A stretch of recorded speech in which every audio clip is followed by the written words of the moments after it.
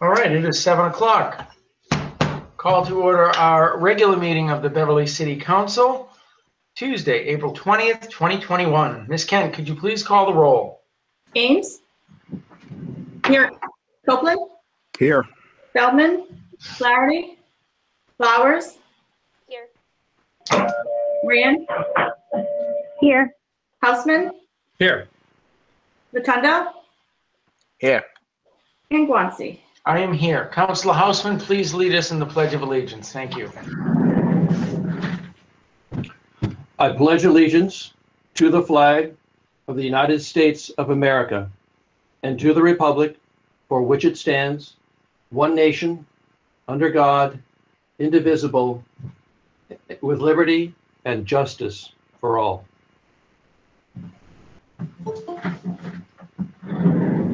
Thank you, Councilor Houseman. Now we will read our script. Script for remotely conducted City Council meetings, Tuesday, April 20th, 2021. Confirming member access. As a preliminary matter, this is Paul Guanci, President of the Beverly City Council. Before beginning the meeting, I'd like to announce that this meeting is being recorded by the City of Beverly and live streamed by BevCam on both Channel 99 and via BevCam's YouTube channel. I'm confirming that all members and persons anticipated on the agenda are present and can hear me. Quick thumbs up. Yes. Nod of the head. Great. Thank you, everyone. Introduction to remote meeting. Good evening. This open meeting of the Beverly City Council is being conducted remotely, consistent with Governor Baker's executive order of March 12th, 2020. Due to the current continuing state of emergency in the Commonwealth due to the outbreak of COVID-19. In order to mitigate the transmission of the virus, we've been advised and directed by the Commonwealth to suspend public gatherings, and as such, the governor's order suspended the requirement of open meeting law to have all meetings in a publicly accessible physical location. Further, all members of public bodies are allowed and encouraged to participate remotely. The order allows public bodies to meet entirely remotely so long as adequate alternative public access is afforded so that the public can follow along with the deliberations of the meeting. Ensuring public access does not ensure public participation unless such participation is required by law. This meeting does not have public participation. We do not have any public hearings. Please note that this meeting is being recorded and televised live and that some attendees are participating by video conference. Accordingly, please be aware that other participants or viewers may be able to see and hear you, and anything that you broadcast may be captured by the recording. You have the option to turn off your video if you're participating via computer. All participants should keep their microphones or phones muted unless recognized by me, the chair, to reduce background noise and feedback. Please wait until the person speaking has finished before speaking so we can clearly hear all participants. In addition, because of the remote meeting, I'm going to read Rule 22 of the Rules and Regulations of the Beverly City Council. Rule 22. All subcommittees of the council shall cause records to be kept of their proceedings. They shall report by ordinance, order, or resolve unless otherwise provided by law. No subcommittee shall act by separate consultation, and no report of it as a body shall be received unless agreed in subcommittee, actually notified, and assembled for the purpose in hand, and signed by a majority of the councils of the subcommittee. Every subcommittee to which any subject may be referred shall report thereon as soon as possible after full consideration thereof and a vote thereon. However, if the council may by majority vote order any matter pending before the subcommittee to be acted upon, the subcommittee at its next meeting and or to be forthwith returned to the full council. For those of you that are new to our meetings, what this means is we do not break for committee work and we vote on all orders on the floor as the committee of the whole. And that's only happens if I get a majority vote of the council, which we've gotten all year, which is great. So I will ask Ms. Kent to call the roll on that. Ames? Yes. Copeland? Yes. Flowers? Yes. Houseman? Yes. Rand? Yes. Rotundo? Yes. And Guanci. Yes, thank you, Ms. Kent. I would entertain a motion to accept a late file resolution from Mayor. Mayor Kenya. Thank you. So moved. Second. I heard a second, so we'll take a roll call. Haynes, Yes. Copeland, Yes. Flowers, Yes. Houseman, Yes. Rand, Yes. Rotundo, Yes. and Guanci. Yes, I'm going to give Miss Kent a break, and I'll read this one because there's a lot of Italian names in it, and we know how she struggles with Italian names. No, that was just one of my jokes. To the Honorable City Council, City Hall, Beverly, Mass. In regards to a resolution by the City of Beverly to renew a state-authorized cultural district. Dear Honorable City Council, I respectfully submit the attached resolution for the City Council's consideration authorizing the city to submit an application to the Massachusetts Cultural Council to renew its state-authorized cultural district named Beverly Arts District, which was originally created in 2015. As the City Council is aware, the city, in partnership with Montserrat College of Art and Beverly Main Streets, was awarded a grant in 2012 from the National Endowment for the Arts to create a master plan for the Beverly Arts District. The plan redefined cultural districts in part as an area that has a critical mass of institutions, venues, related retail activity, and creative individuals that interact in a way that supports the arts and creative endeavors. The Beverly Arts District was approved and created in 2015. Arts districts can encompass and in turn benefit a number of types of activities and land uses, are a useful tool in strengthening the cultural identity of downtowns, and play an important role in the urban revitalization and economic development strategy. Cultural districts are also characterized as walkable, compact areas that can easily be identified by residents and visitors alike. Designation through MCC is the only way in which Beverly Arts District will be recognized by the state. With this designation, the city in part of the exclusive list, with this designation, the city is part of the exclusive list of communities that support the arts in their community and will continue to help Beverly, promote Beverly as a center for the arts and culture throughout the region. Since 2015, the Beverly Arts District designation has provided access to resources and technical assistance with state agencies and unlocked access to grant opportunities through MCC, supporting arts and culture programming and capital improvement. These grants have helped to fund staff to support the Beverly Arts District, planning and operational consulting, and the Sidewalk Poetry Project, which will be implemented in the next few months. The city is also submitting a grant application for an artist in residence program for the current round. Over the last 6 years, the city has collaborated with Montserrat College of Art and Beverly Main Streets, as well as other cultural partners, including the Cabot Theater and the Beverly Cultural Council. A site visit with MCC officials of the district was held in early March 2020, and extension subsequently granted for the renewal of applications. The renewal application must be submitted by April 30th, 2021. The city and its partners appreciate all the support the City Council has previously provided in establishing and supporting the Beverly Cultural District, and look forward to your continued support of the arts and cultural community in Beverly by supporting the attached resolution.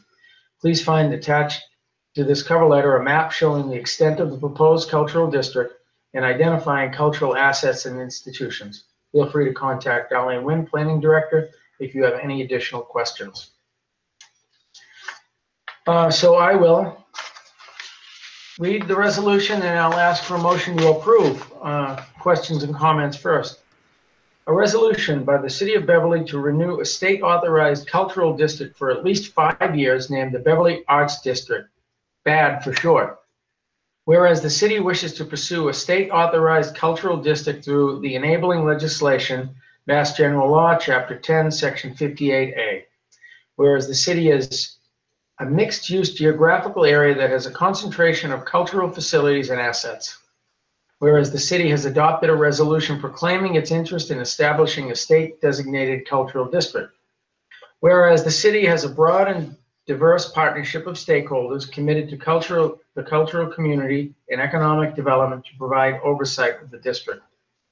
Whereas the Massachusetts Cultural Council will be petitioned in accordance with its guidelines and criteria to renew said cultural district. Now therefore be it resolved by the Beverly City Council that the city, Article 1, endorses the submission of this renewal application and agrees to foster the development of a cultural district. Article 2, endorse the state-sponsored cultural district goals, attracting artists and cultural enterprises, encouraging business and job development, establishing tourist destinations, preserving and reusing historic buildings, enhancing property values, and fostering local cultural development. Article 3, we will appoint a city official to represent the city within the district partnership of said cultural district. Article 4, encourages all who own property or businesses within said district to involve themselves and participate in the full development of the cultural district.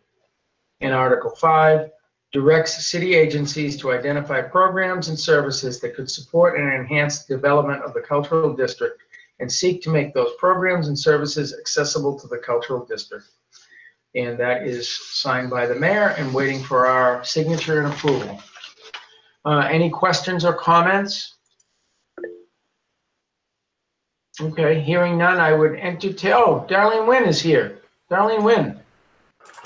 I am, thank you. Director extraordinaire.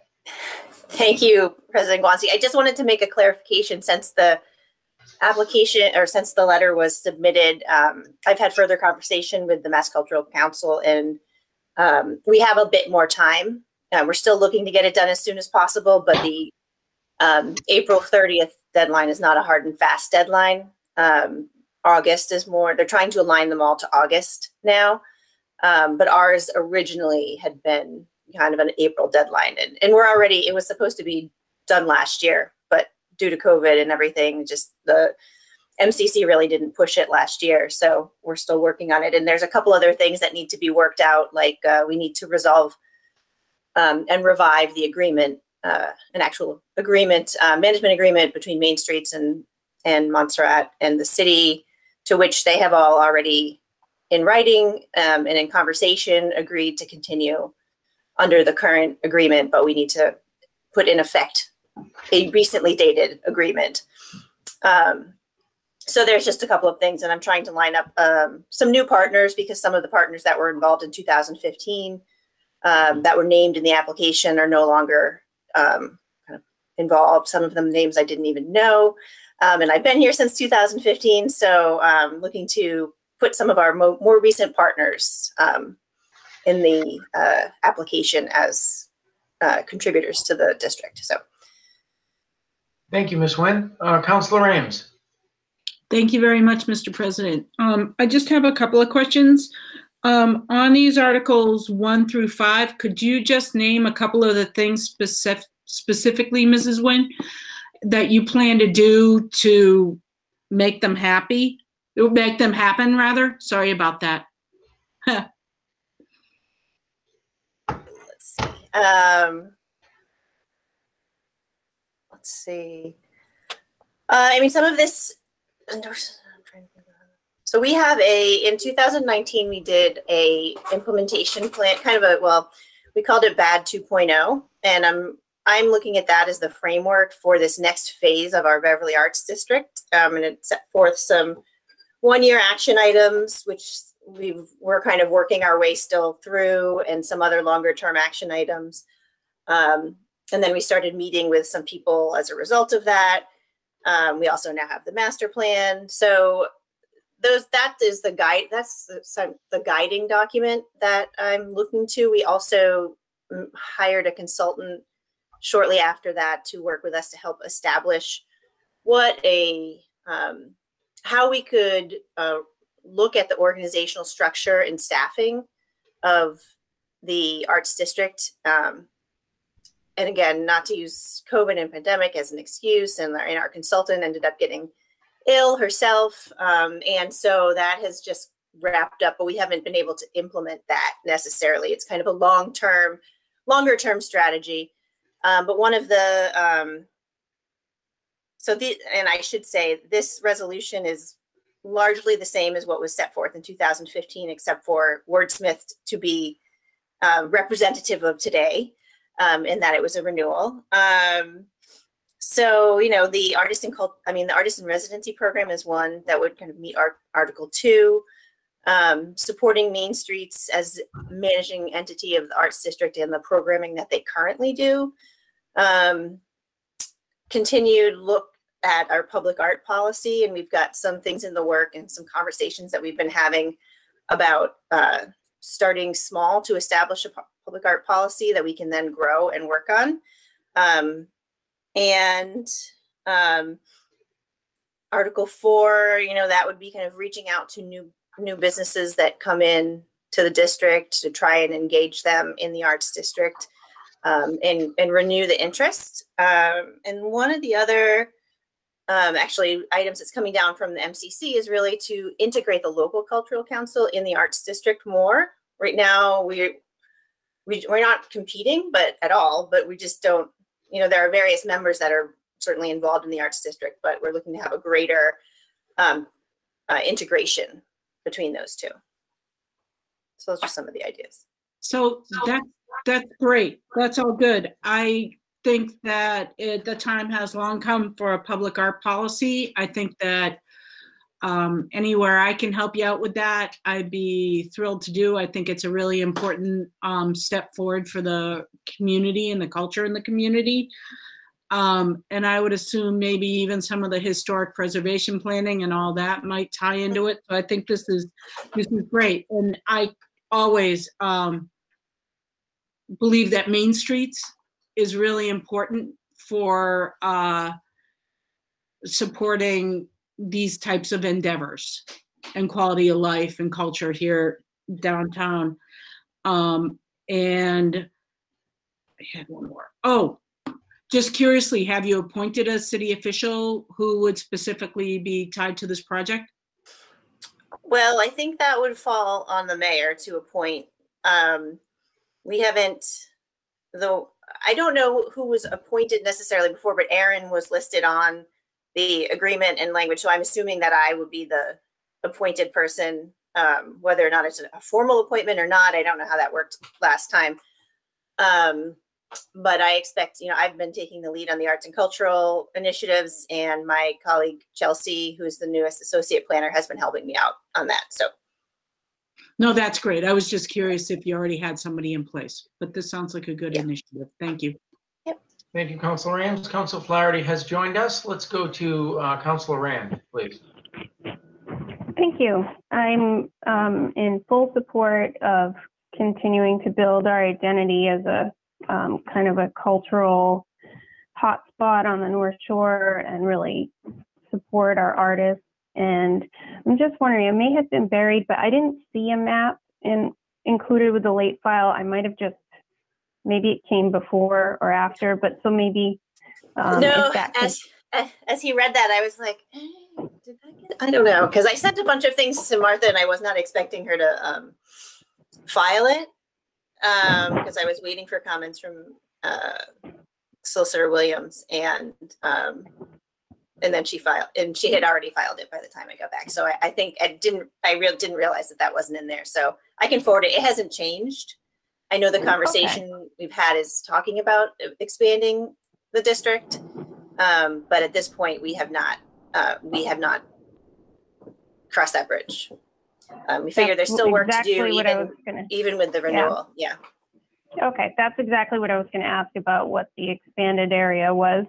And then, so I'll keep my eye out for that map. And I'm wondering if you could just give me sort of a really brief overview of what the artist in residence grant requirements are. Like what are they expecting us to, how do you, the details of the grant that basically say, here's what your program will look like.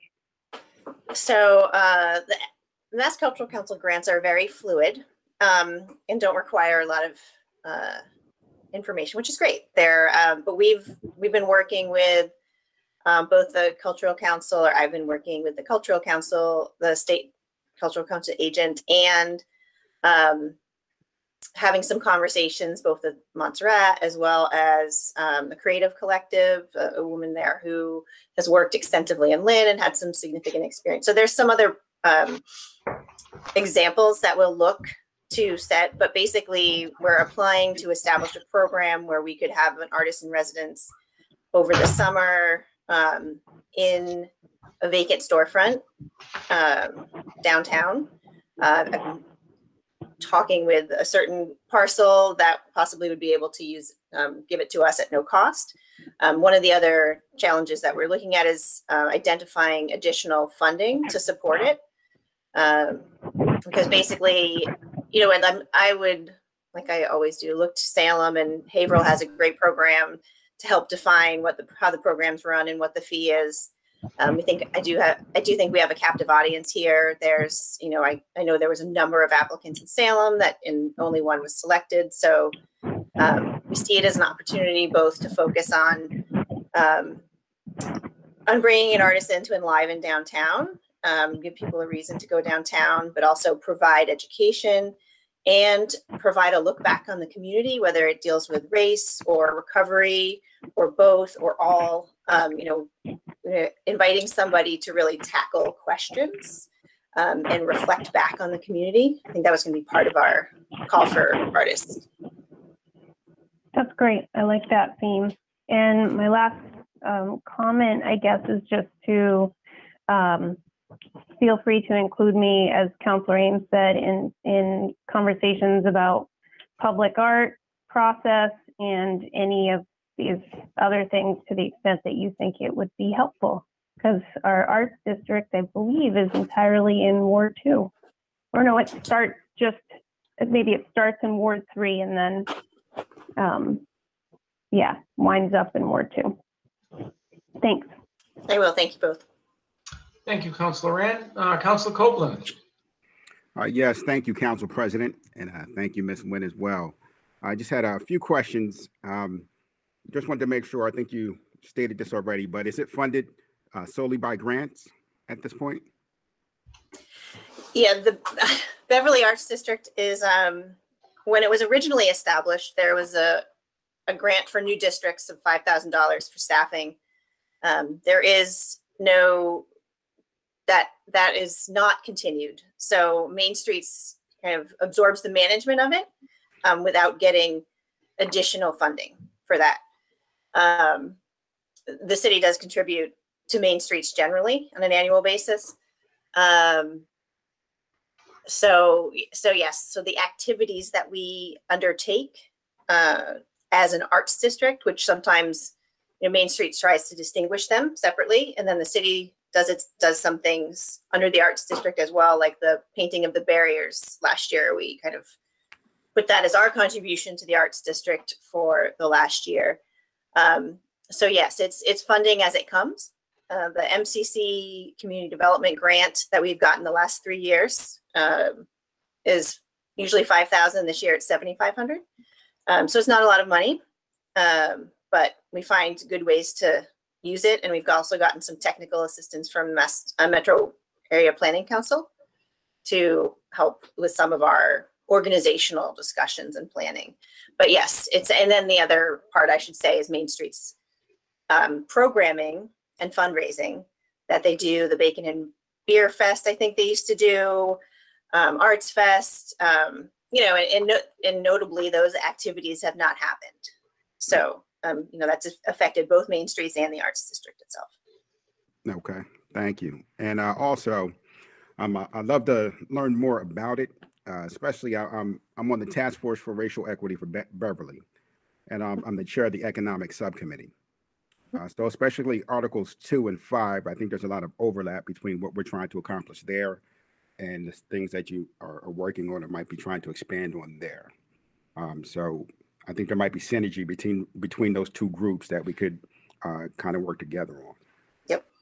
So absolutely. I'd love to learn more on that. Great. All right. Thank you. Appreciate it. Yep. Thanks. Thank you, Councilor Copeland. Councilor Houseman. Thank you, Council President. Yeah, Ms. Nguyen, absolutely, you know, in support of this resolution and progress on this. For some of the more recent councilors, Beverly, I introduced in the council passed back in 2018 the Beverly Arts policy, public art policy, that is, which in part led to the hiring of Lillian Sue, who is the consultant that Ms. Nguyen is referring to. I know that she's turned in a a draft report which really addresses some of the, some of the challenges, the organizational pieces of how to structure public art programming in Beverly. Can you release that draft report so we can take a look at what's being framed and under discussion? Yes, it's been one of the things on my list of trying to share with the mayor. I will admit I was not, the report was not what we hired her to do. So it was a little bit of a challenge in that what we got was not what we had asked for. And so I've been trying to reconcile that and make it more useful. What we were looking for was a job description and a framework for an organizational structure. So, I think she did make some changes that brought it more in compliance. But I've been trying to it's one of the things on my list that has not been a high priority, unfortunately, but just to discuss with the mayor. But I would like to get that out when I can. Okay, is that something that you could share with me or any of the other counselors who are interested in taking a look at it? Yeah, I think so. Great, I look forward to receiving it. Thank you. Anybody else? I mean, this one, I know that the timeline has been switched from April to August, but there's no harm in us approving this resolution tonight. No, I'd rather keep moving with the momentum that had been just recently last week put into place, but maybe not feeling quite as rushed. So, yeah. All right, so if nobody has any objections on moving on this, I would entertain a motion to wholeheartedly approve the resolution. So moved. Second. And a roll call. Ms. Kent? Ames, Yes. Copeland, Yes. Flaherty, Yes. Flowers, Yes. Houseman, Yes. Rand, Yes. Rotundo, Yes. and Guanci. Thank you, and thank you, Ms. Nguyen, for being here to answer our questions and take our comments, and knowing that it looks like you will be the liaison to the Beverly Cultural District. We'll know where to go if we have questions. So just add that on your list of duties, correct? Yep. Great. Thank you for everything. Thank you all. Next up, we have Chief John LaLasher. He's here to discuss the police department's use of force policy. Councilor Ames is the one who originally wanted asked for Chief LaLasher's presence. So I'll turn it over to Chief LaLasher. Chief? Thank you, Mr. President, Council.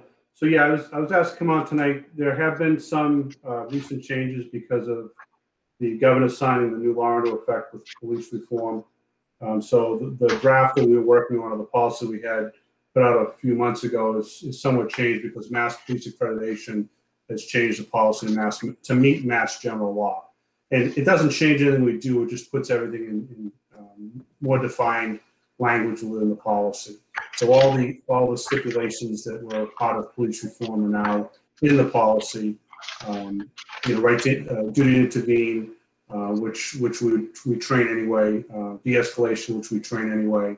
The use of chokeholds has never been used in the Commonwealth. It's never been trained in the Commonwealth, but it's in the policy. So those are the things that are in the policy. Again, it's a 29-page document. It covers quite a bit of policy that's written mostly by U.S. Supreme Court decisions and Mass General Law. So there's not a lot of movement with the policy because it's set by statute, whether it's federal or state, state Supreme Court, federal Supreme Court, and best practice throughout the country. The policy is based on, as I said, it's the Mass Accreditation Policy, but it's also based on the National CALIA Policy, which is a nationwide national accreditation. It's a higher standard for accreditation within the United States for police agencies. I think right now in the Commonwealth, there's only maybe one or two police agencies that are actually accredited to CALIA, but it's the same standards that we use for mass accreditation is used in the mass accreditation policy that made on the CALIA standards. So a lot of things that are signed into law in January of this year go into effect. Some go into effect July 1st of this year, some go into effect September of this year, some go into effect in December of this year, and then so on over the next 3 years. A lot of changes have come down, with use of reserve officers. There are no more reserve academies. So what's going to happen is after we go through all of our current reserves, we are not going to be able to hire part-time officers anymore. We'll only be able to hire full-time officers, which will certainly affect the budget. This is going to affect a lot of places that can no longer use part-time officers. Budgets are going to be thrown all out of kilter because you're going to only be able to use full-time officers. Questions come up about animal control officers and harbor masters. They possibly will all have to be full-time certified to be special officers within the Commonwealth, which means more extensive training, higher salaries, more full-time officers. So again, the bill is going to affect budgets in the future. I can certainly speak directly to any of the highlights of the policy if there are any questions, but basically it's the same policy that we've talked about earlier, and there's some final looks that we're having with the mayor and the city solicitor and the unions. It's all in effect. They're where it's in effect, where it's Mass General Law. But my plan is to have a training in the very near future, prior to the end of this fiscal year, with some monies still we have in our budget, to have every police officer trained in numerous policies that changed because of the implementation of police reform. There's a little bit of a change in the internal affairs policy. There's a change in some documentation. There's a change in anti-bias policing. Some things like that have also changed because of this policy. So the best way to do it so that everybody is on the same page is to have probably a 4-hour training for every single officer to go over every policy. One thing we've been working at is certification and actually accreditation through the Massachusetts Accreditation Council. We're in what's called self-assessment right now, and we're working towards accreditation. One of the things we can never get was certification because of the deplorable conditions of the police station. The building fails all the state's requirements for police departments. So now that we're moving in a new building, the architects are already submitted the plans to the Police Accreditation Commission. They've already approved our cell block and other parts of the station, juvenile holding facilities, things to that effect. They've already been approved by the Commonwealth Department of Public Health. It does a lot of that. So we're way ahead of the game on that. And by implementing and training with the new policies, we should be able to get certification hopefully by the end of this year, if not early into 22, and then probably in the latter year of 22 become an accredited agency within the Commonwealth. So I'm certainly able to answer any very specific, not very, but any specific questions or questions you may have. Thank you, Chief. Councilor Rotundo. Thank you, Mr. President. Chief, some of the meetings that we've been having, public safety with the subcommittees, is this information that you'll be coming forward with the committee of the whole, with the diversity inclusion? It's just information that's been kind of asked by a lot of the people. I know we've talked about it in the subcommittees, but eventually that will be coming out to the larger group. Yeah, so actually our plan is, again, once we terribly need to update our website also. We have a hard time loading documents onto it. There's a couple of things that we're hoping to do. One is to load a lot of these policies onto our website so anybody can just access them. Some policies have some parts of them that we do not put out to the public because of officer safety issues, the way we may do certain things. But a lot of them are open to the general public, and we'll put those policies on the website. The other thing that a lot of police agencies do also is they will allow the reporting of certain crimes directly through their website. In other words, vandalism to a mailbox or things like that can be reported via the computer and can be verified. And that way, an officer doesn't have to spend time and people don't have to come into the station and do certain reporting. Lynn does it now, a lot of other departments. So again, in the future with an update of the website, we hope to be able to do some of those things as well. But most policies that we have there's really about 83 accreditation policies that are out there. We're going to probably get a vast majority on the website as soon as we can. Thank you. Thank you, Councilor. Councilor Ames. Thank you. And thank you so much for coming. I thought it was important just that you come before us and talk about the changes and because I think it's important information for the community out there to know and understand. So you're saying that there were changes with de-escalation. A lot of the police reform bill changes are into this policy. There'll be increased training, anti-bias training. Do you believe that what do you think this will be for the impact for both your team and the people who live here in the city? Minimal, because these are the things we've always done and the way we've always trained. It's now just being put in writing. There's really no change in policy. There's really no change in the way we train, the change that we do business every day. But it's being memorialized in policy now, which again, the whole idea behind accreditation is so that every officer knows exactly what they're doing, what every officer in every other community is doing. So right now I have an officer in Boston, standing by with Boston Police Department. They've requested assistance in NEMLEC. We're part of NEMLEC. My offices have jurisdiction in every single city and town in Middlesex and Essex County because of mutual aid agreements with NEMLEC.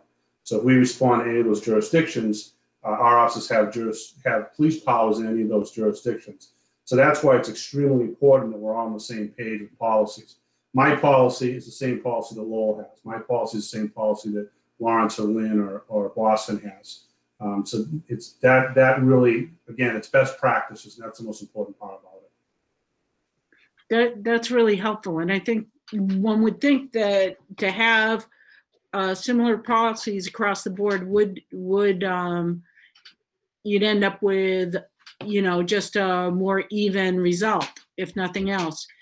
And I just have a question. So if one of your team were not to follow a policy, or if there were an incident, what is generally the ramification for this? Just so that I can understand.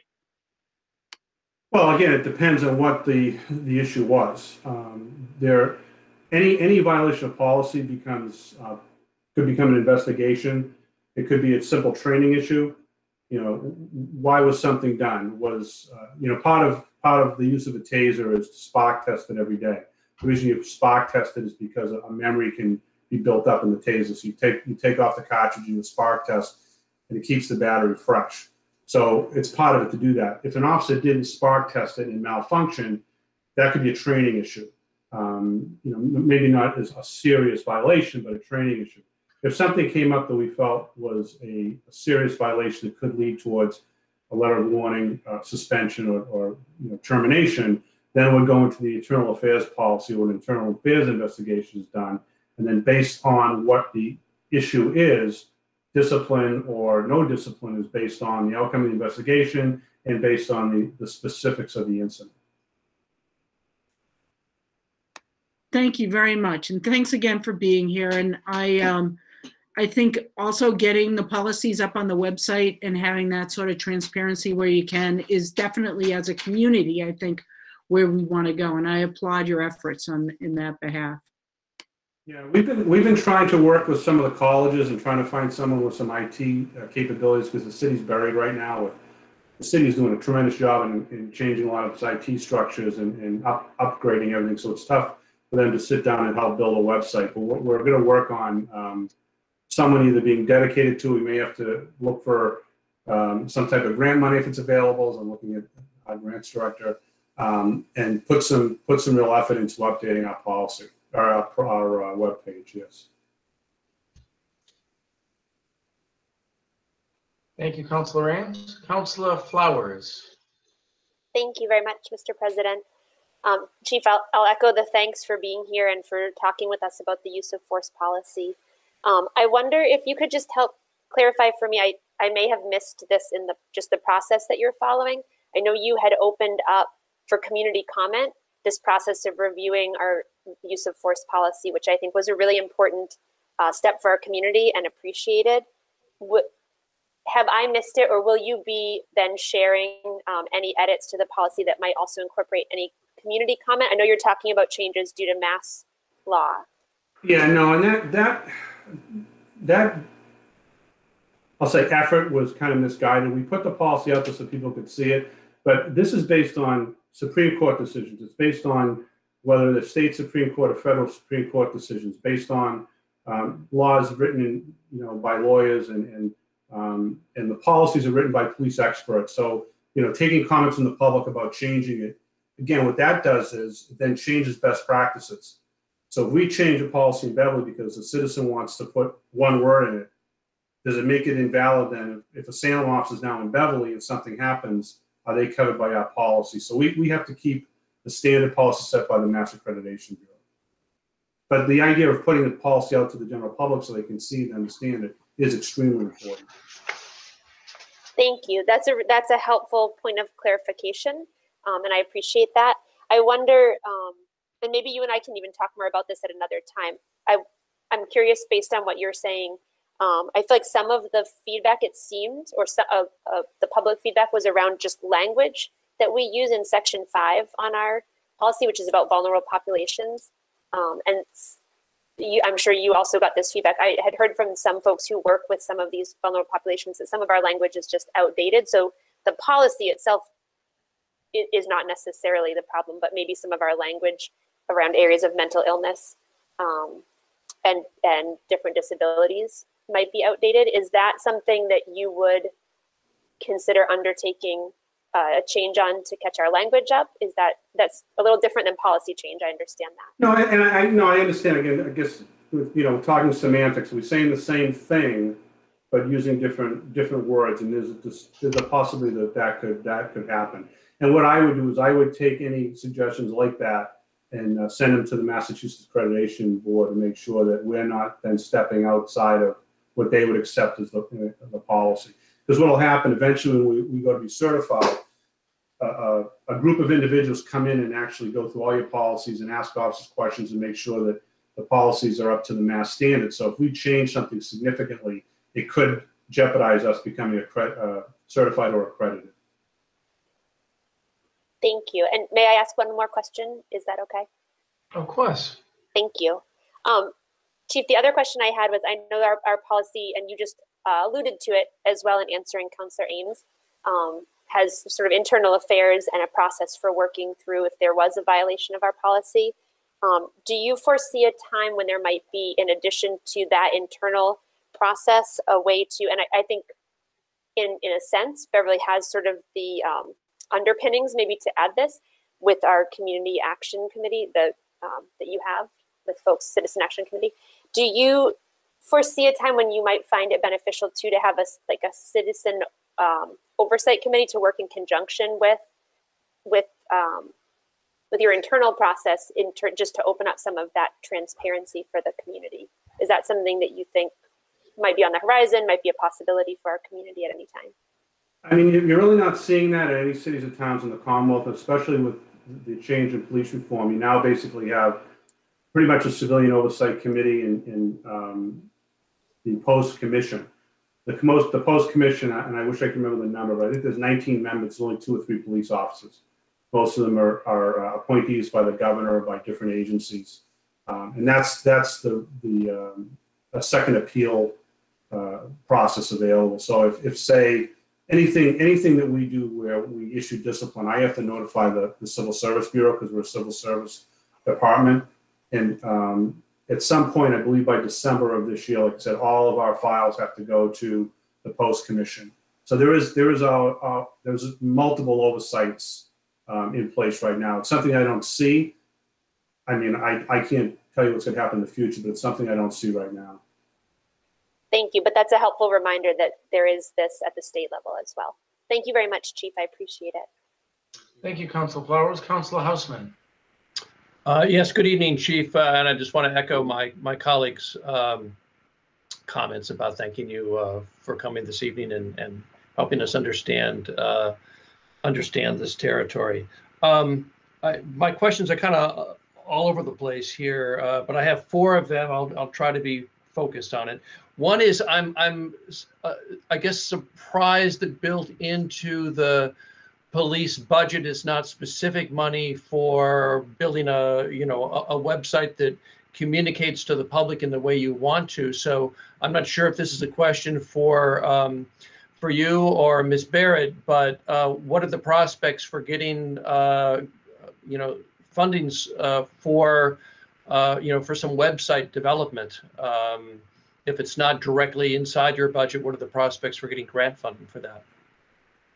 I mean, I'll let Mrs. Barrett answer also, but we're always looking for grant opportunities. We are looking at especially technology grants all the time, and we'll continue to do so. And right now, I think there's usually more technology grants available and, say, equipment grants and things to that effect. I did hear something that the federal government's going to be releasing some COPS money, like there were back in the 80s and 90s. So there'll be more money for policing and training and specialized things like that. So again, and I'll let her answer too. But one of the other things that we're really excited to get in operation will be our training simulator at the new station. We're going to have a state-of-the-art training simulator, which we'll use for de-escalation training, use of force training, and a bunch of other aspects of that side of the business. So that will give us the ability to train 24 hours a day, 7 days a week. Doesn't matter what the weather is, as long as there's an instructor that can run the computer. Something again that we don't have now. That's going to be tremendously important, and I think it's going to be important for the councils once that's operational to get up there and see how it works and see how use of force is actually done in the field, see how de-escalation is actually done. It's going to be a tremendous tool. I can add in on that. This is Catherine Barrett, the Director of Grants. There are technology grants that the state offers, and we've taken advantage of those for several years now. We typically get the grants for more citywide technology projects, but we certainly could look at website upgrades for both fire, police, and Parks and Rec. They all sort of have their own separate websites, and the fire and police websites are good. I think they could use a refresh and some more functionality and be a little bit more user-friendly and easier to navigate. So we certainly could look at a grant for, I would say, our emergency responder departments like police and fire to upgrade those websites.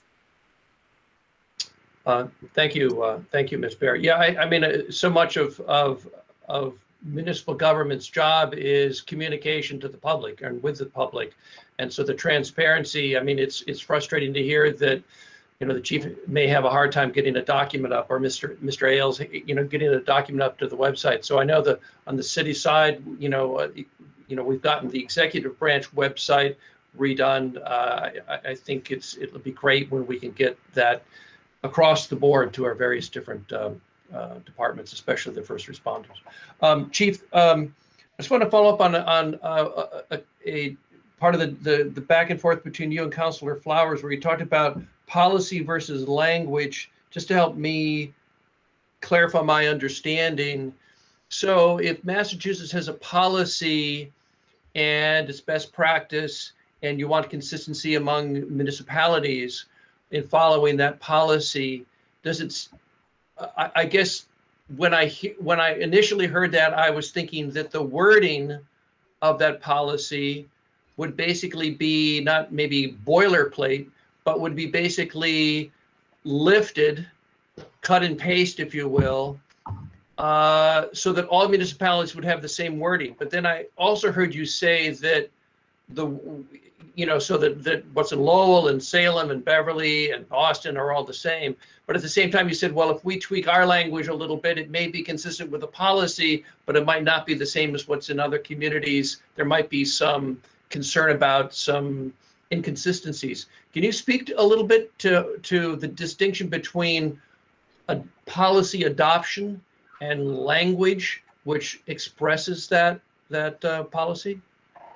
Yeah, I know, and again, I know you're more versed at a lot of this because you are a lawyer, but the title, and I'll read it off the form, is dealing with minors under 18 and mostly disturbed persons or physically disabled individuals. And some of the language in the policy is basically, as you know, is written by lawyers or it's legal terminology, and so there may be some words that people say, well, in 2021, we don't use that word anymore. If there's another word that means the same thing that's more current, I mean, we've literally gone through every policy. I've been doing this, I hate to say it, but between full-time and part-time now for 40 years.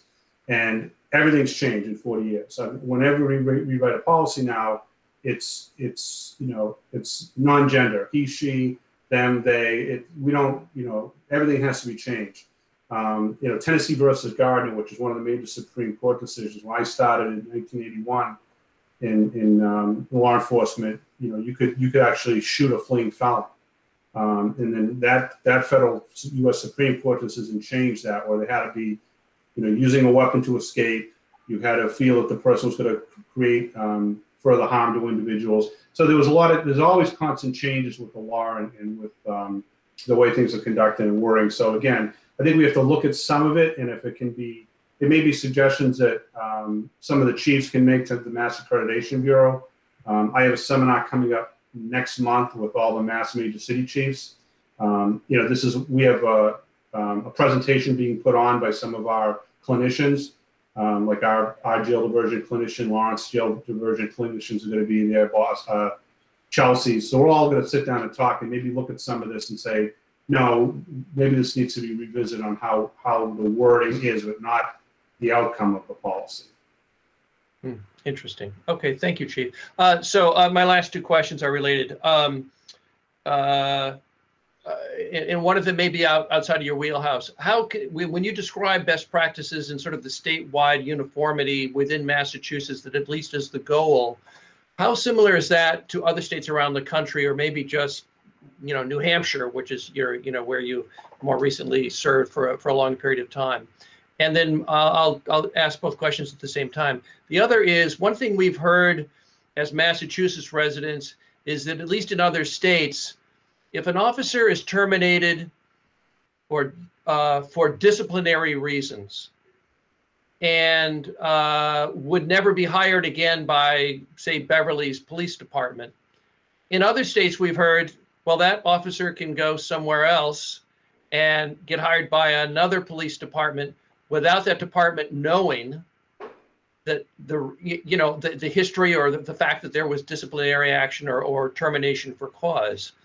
So they're kind of related, but in particular for Massachusetts, can that happen in Massachusetts? Or is there a system by which if someone is terminated for cause in Massachusetts, as an officer, they can't go to another jurisdiction without that jurisdiction being, having available to them the history?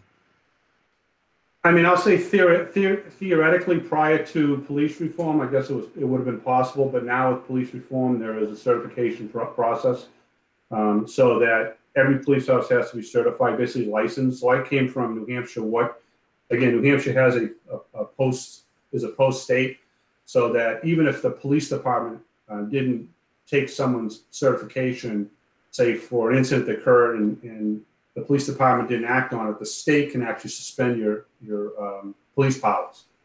So now Massachusetts is doing that as well. So if there's a related issue where I come up in worst case scenario, I had to place somebody on, say, administrative leave, I report that to the post commission. They would also suspend the police powers of that individual until either it was cleared or finalized in one way or another. Again, this is one thing that goes back. When I started down here almost 8 years ago, this came up a few times. And so I know 4 to 5 years ago, I was approached. The chiefs of police have been trying to get a post certification in the Commonwealth for at least 5 years.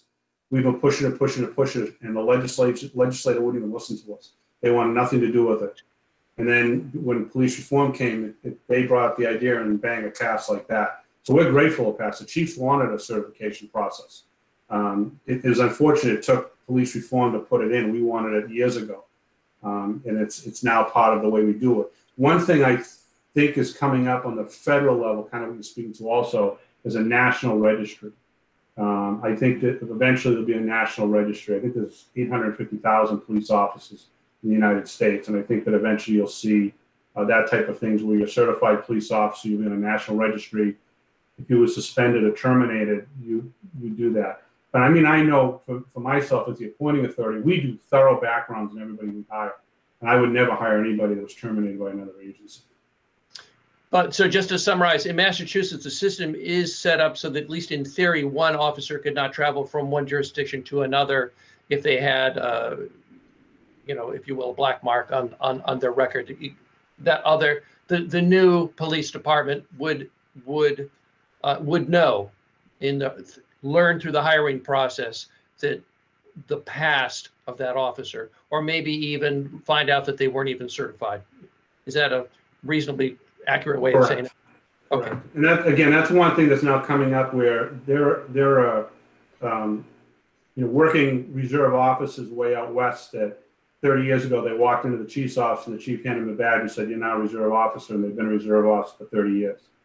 And they've never gone even a part-time academy. When I was a special police officer, it's called an SSPO, a special state police officer, back in 1981 at Lowell General Hospital, I got a brown book.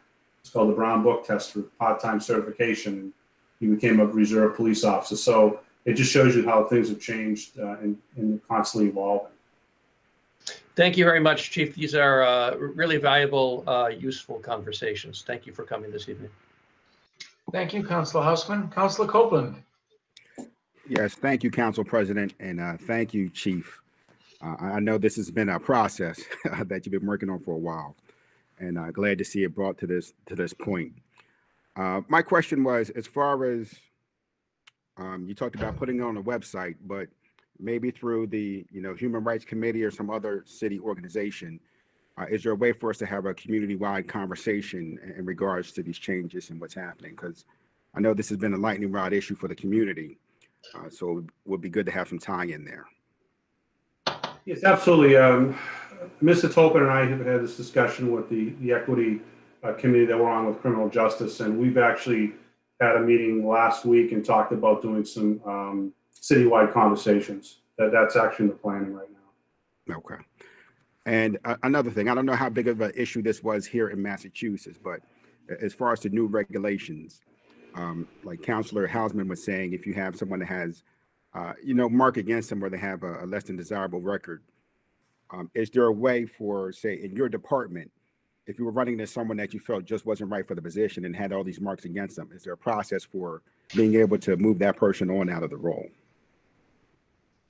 Yes. So what happens is right now, again, we're a civil service community. So if we are going to hire police officers, we hire them off of the current civil service list. We do a thorough background investigation. We do an oral board, and then if they're hired, they go through extensive field training. And again, things have now changed because there's now no more part-time academies. So what will happen is if we hire people in the future, we'll have to wait for a full-time academy opening to occur.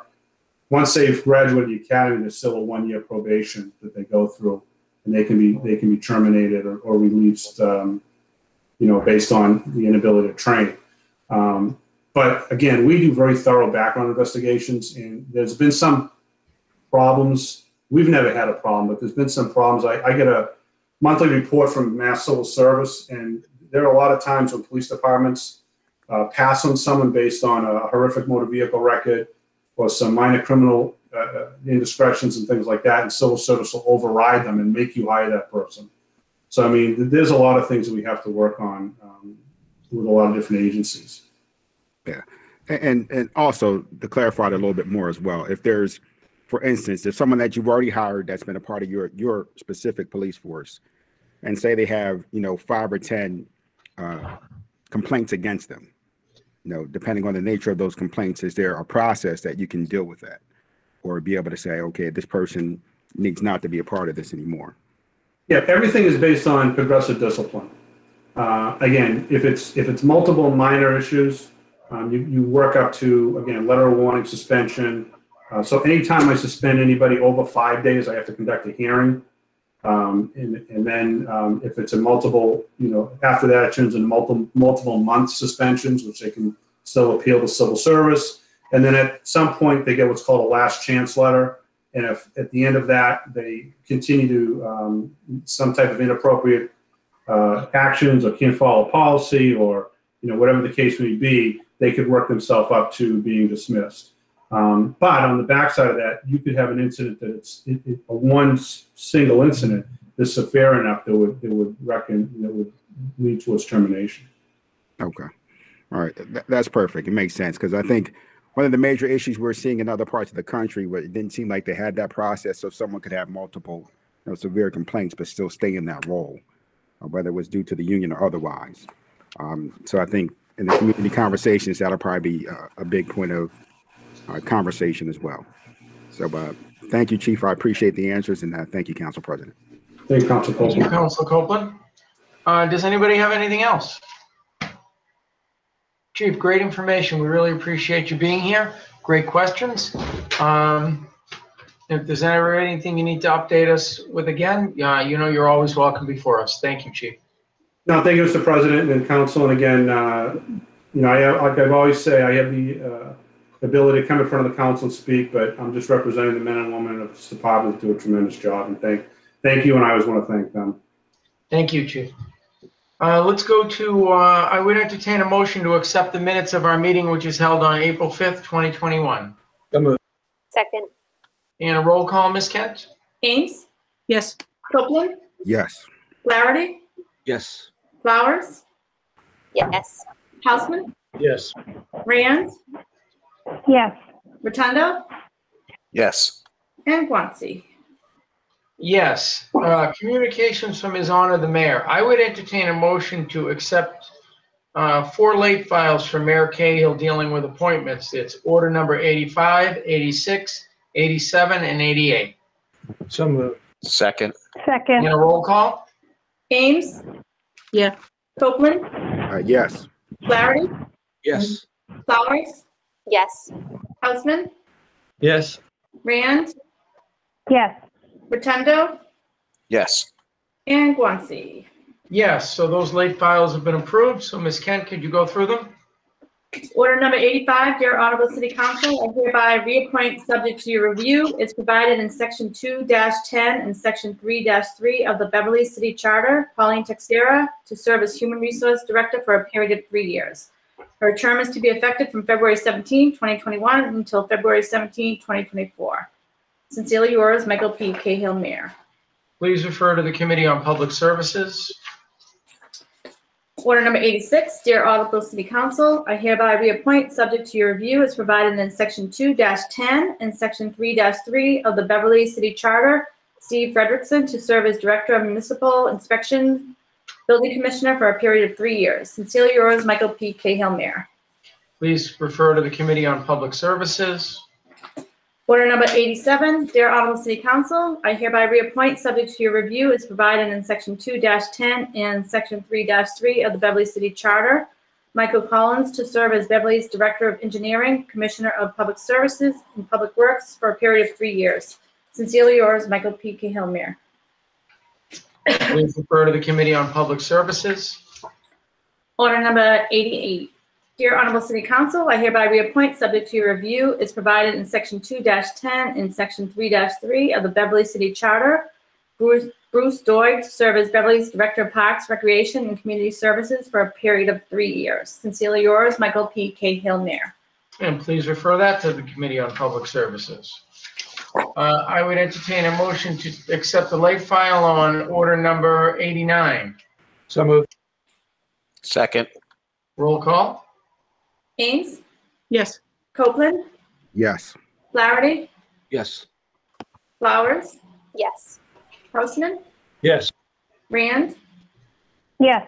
Rotundo, Yes. and Guanci. Yes. Ms. Kent?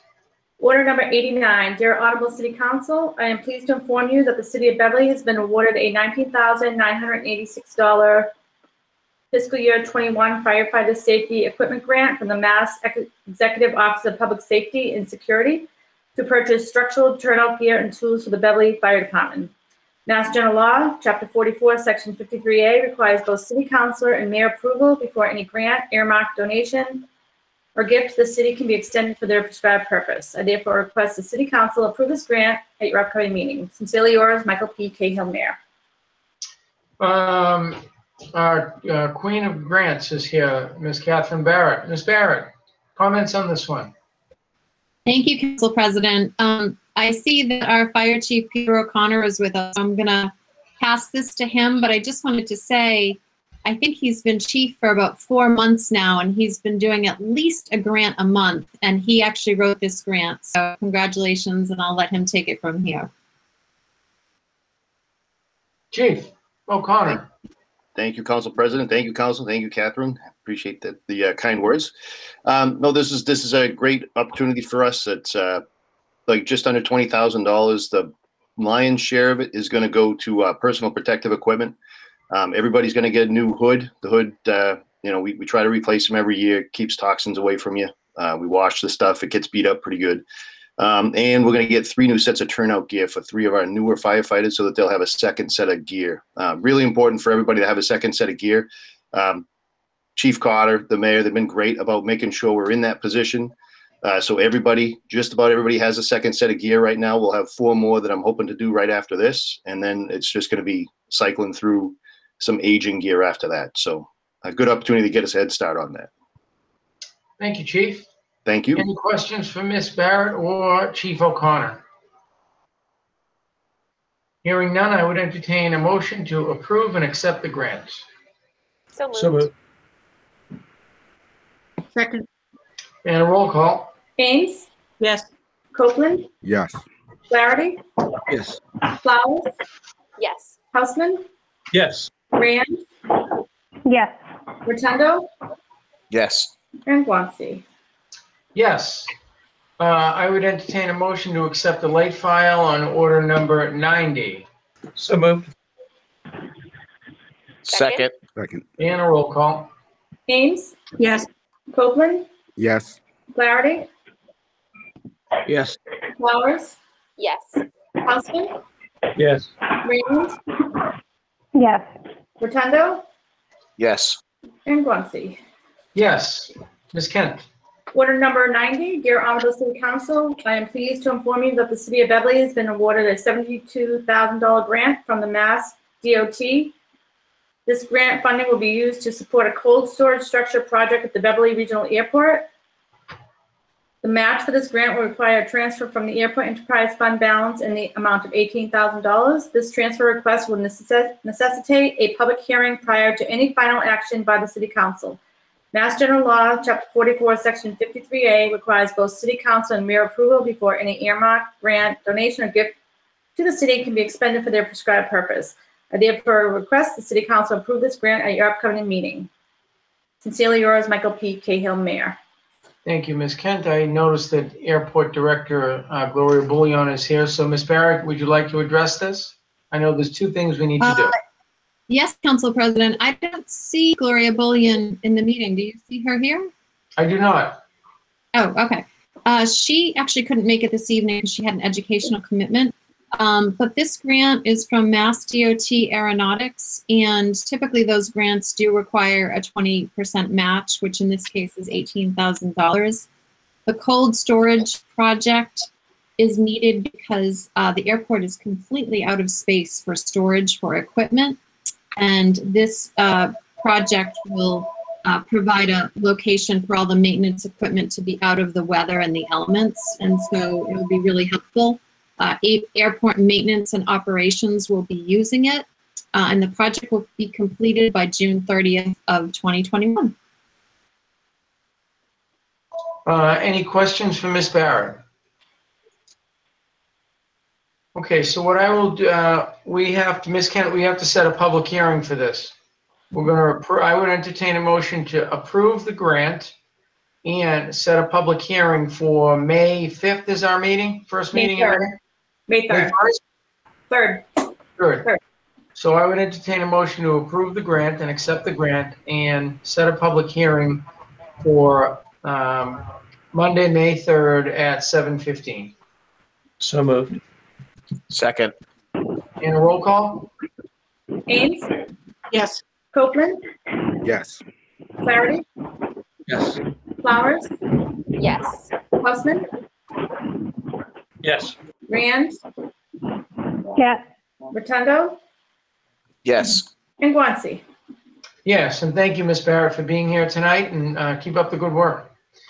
Thank you. We have no communications from other city offices and boards, so we'll go to Yeah. communications, applications, and, oops, I'm sorry.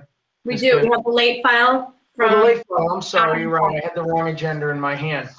I would entertain a motion to accept the late file on order number 91. It's from Darlene Nguyen and the Parking and Traffic Commission. So moved. Second. Second. Roll call? Ames. Yes. Copeland. Yes. Flaherty. Yes. Flowers. Yes. Hoffman. Yes. Rand. Yes. Rotundo. Yes. And Guanci. Yes, apologies for that. Ms. Kent has notes on the old agenda for me and then the late files on the new agenda, so she's got my back most of the time. Ms. Kent? Be it ordained by the City Council of the City of Beverly as follows. In the year 2021, an ordinance amending an ordinance relative to Chapter 270, parking prohibited during certain hours, last amended 12/18/2017 by order number 524A, amending section 270-43 as follows. No person shall park a vehicle in the following location between the hours and on the days indicated. Rantoul Street West at approximately 112-114 Rantoul Street, 23 feet and 8 inches south from driveway loading zone, 7 a.m. to 9 a.m. all days. And this will be going in the newspaper, so this is the first reading. So please refer that to the Committee on Legal Affairs.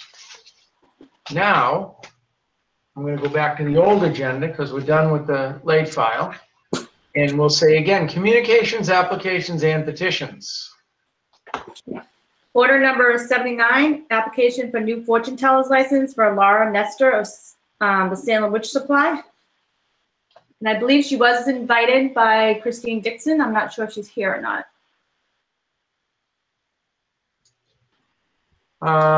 I do not, what is her name? Laura Nestor. Yep. I do not see her, so should we just refer this to the Committee on Legal Affairs for our next meeting? Sure. It's not a reappointment, correct? Correct. All right, so refer that to the Committee on Legal Affairs. Okay. Order number 80, dear City Councilors, enclosed an application from Anwar Katabat for Woodland Court, Lawrence, Mass. For an ice cream truck vending permit. City Council approval is needed to complete the process for licensing. No license shall be issued until we have all the necessary paperwork. Has this been signed off by the police department? It has. He was also invited. Christine may know more than I do about this. Ms. Dixon, yeah, I did send them both the information for the meetings, so I'm not sure. But this one was signed off by the chief and is all ready to go. And he was licensed previously, just not in 2020 because of the pandemic, but he had licenses before. So it's not technically a renewal, but he has been licensed before. I mean, I would ask what the will of the council is. I'm comfortable approving it, but if somebody is not, we can put it off till our next meeting. Thoughts? I'll go to you, Council Houseman, now. Council Rotundo's got. Oh, Yeah, Council I want you. Go ahead. Council President, I did ask the chief just on certain things about Corey and Sori checks to make sure they were done, especially with the ice cream trucks, and he did say that they were done. So I'm satisfied with it, especially where it is technically a renewal, even though last year was the pandemic. So that's just my thought on it. Okay. Council President, I would concur with Councilor Rotundo on this. Okay. I would entertain a motion to approve the license. So moved. Second. And a roll call? James? Yes. Copeland? Yes. Flaherty? Yes. Flowers? Yes. Houseman? Yes. Rand? Yes. Rotundo? Yes. And Guanci. Yes. Ms. Kent, order number 81.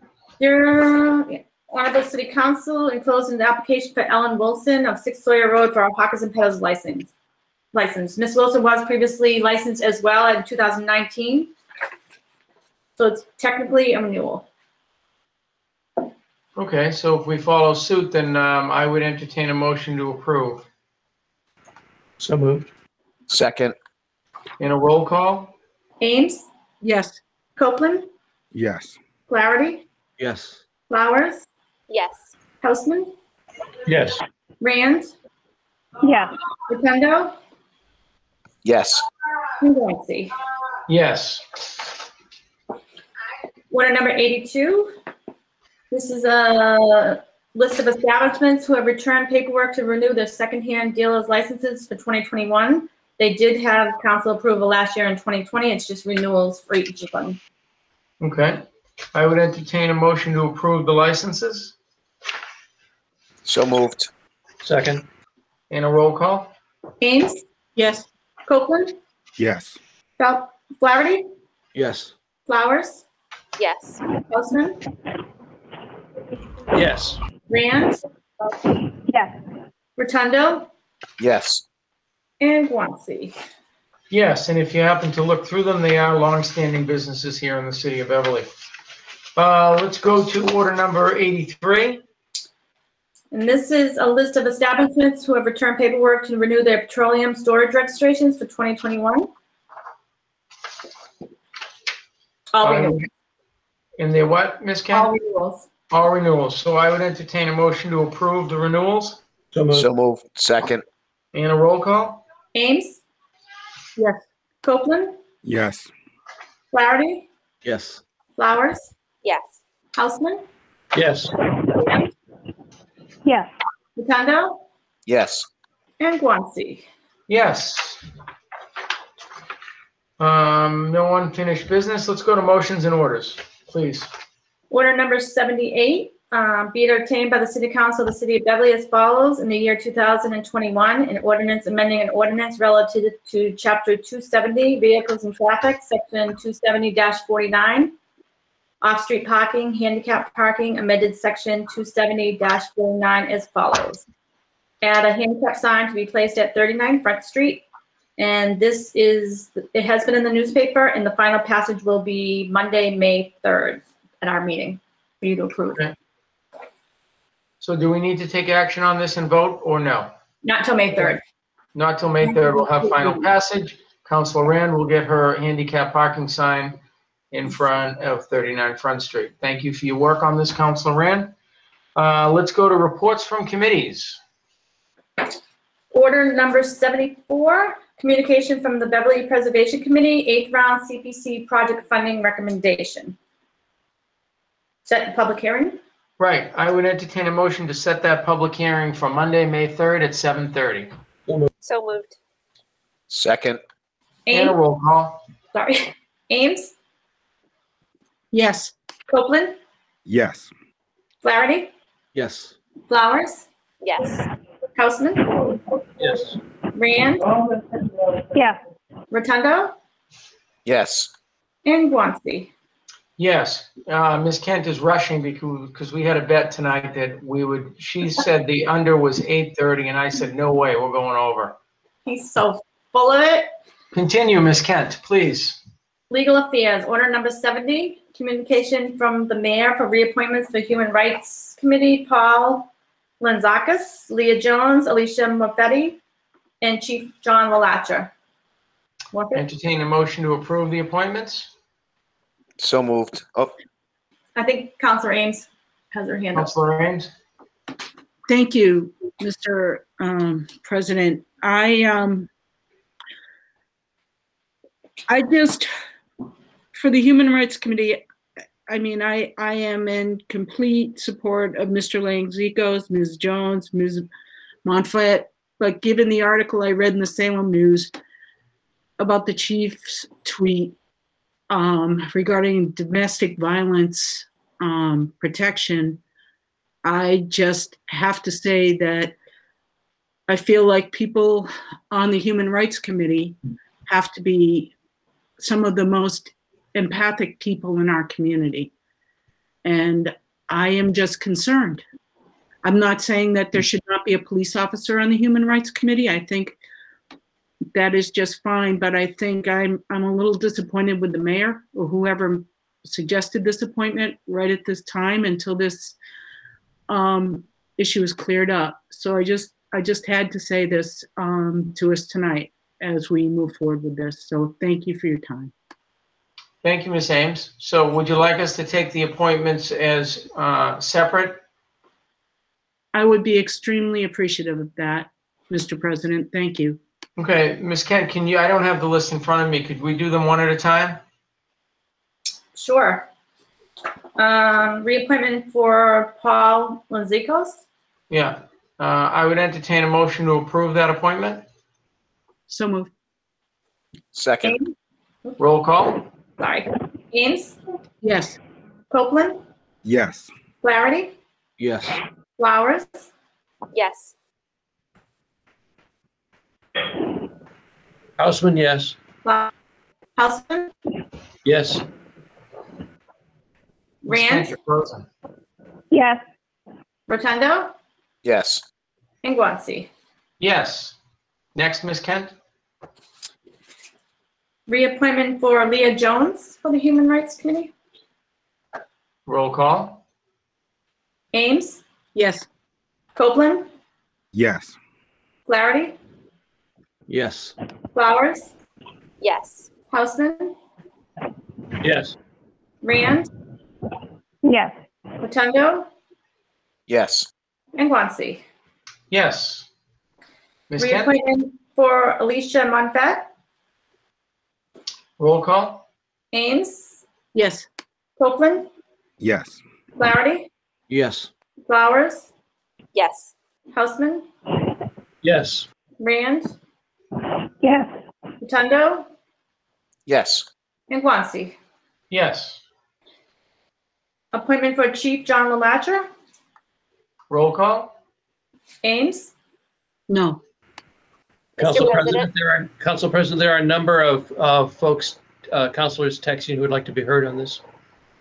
Oh, there you are. Sure. Thank you, Councilor Houseman. Council Flowers. Thank you, Mr. President. I was curious to know, I'm not sure from a process perspective this can happen, but given Councilor Ames is raising the question, just given the circumstances sort of about this particular tweet in this case, but I'm wondering if there's a possibility that rather than vote yes or no on this particular reappointment tonight, if we might be able to, as a council, send back to the mayor and the chief. I hear Councilor Ames saying potentially there's space and may make sense in our community also, just given the work that we're doing together and with our police, for some of these appointments to be rotating in any case, and there may be other officers perhaps too who have been very invested in this work, who may be interested in also taking a turn on this Human Rights Committee. And I wonder if process-wise it would be allowable for us to invite the mayor and the chief potentially to talk more about that idea, rather than us voting yes or no tonight on this particular appointment. Okay, you have, Council Flowers, you have that right to hold that until next meeting. Okay. Would it be, do I need to do that right now, or can I hear the other councilors? I mean, you can hear anybody you want, but we'll go to Okay. Council Rand. As long as one of you make a motion to hold that, that's fine. Okay, thank you. Thank you. I actually was going to make a similar suggestion and inquiry as Councilor Flowers. And I might just add that through my work with the Human Rights Committee and directly with the chief, we have discussed the potential of another representative from the police department serving on the Human Rights Committee, sort of even just for the benefit of having kind of like sharing the experience and building that experience of serving on the Human Rights Committee with a different member from the police department. So I would agree with the idea to hold it and maybe have a conversation with the mayor and the chiefs, and rather than voting it up or down tonight. Okay, thank you. Council Flaherty. Yeah, I definitely think we should hear from the chief. I don't think it's right that we sit there and say no without informing him of why he's not on the committee. We don't do that to anybody else. So I think we should at least give an opportunity to kind of be heard and see what the mayor has to say. and get some facts out there than worrying about newspaper articles. And that we have a pretty good chief, and I think we should need to kind of, he's done a lot for the Human Rights Committee and for the community. So I think we owe it to him to have him speak on his behalf. Thank you, Councilor Flaherty. Agreed, and we can do that at our meeting on the 3rd. Councilor Copeland. Yes, thank you. And I was going to say, when my time came up, I don't know if this would have been right or not, but that I didn't know enough about the issue to have an informed, yay or nay in regards to it. So it wouldn't have been possible for me to render a vote either way at this point, because I just don't know enough about the issue altogether in order to do that. So if we could do as Councilor Flowers said, have a deeper conversation and maybe reschedule something else, that would be perfect. Thank you, Councilor Copeland. So we will hold that. Thank you all. Are we going to hold the whole order? No, we'll just hold that appointment. Okay. 1, 2. Please. Order 68, communications and reappointments for Beverly Cultural Council, Brenda Wong Murphy, Rion Manita, and Allison McCarthy. Motion to approve the appointments. So moved. Second. And a roll call. Ames, Yes. Copeland, Yes. Flaherty, Yes. Flowers, Yes. Houseman, Yes. Rand, Yes. Rotundo, Yes. and Guanci. Yes. Order number 69, appointment for the Beverly Culture Council, Jennifer Dawson, Michael Iacona, Diane Keller Fernandez, and Lindsay Smith. I don't know, Ms. Keller and Ms. Smythe were here. Ms. Smythe is still here, so let's, and Ms. Keller is here. Seeing that you're here, ladies, would you like to make a comment before we approve your appointments? Sure. I'm looking forward to serving on the Cultural Council again. I served in 2005 to 2008, and it was a great experience. And we're off to a good start already this year. So I'm looking forward to serving the community in this way. I'll answer any questions if there are any. Thank you. Lindsay, great to have you back. It's nice to be back. Thank Really? you. I'm glad I'm still here to approve your appointment. Good thing it didn't come by next year. Ms. Keller. Yep. Hi, my name is Diana Keller Fernandez, and I've lived in Beverly for about 25 years. And I'm looking forward to serving on the Cultural Council and bringing more arts to Beverly. Thank you. It's great that you hung on just to introduce yourselves and say a few words. That means so much to us. Councilor Ames has a question or has a comment. I just have to say that this is great, and especially to see Ms. Keller here, a fellow Eaton alum. Welcome to city government. Thank you, Stacy. Thank you. Anyone else? I'd entertain a motion to approve the appointments, Ms. Kent. So moved. Second. Roll call.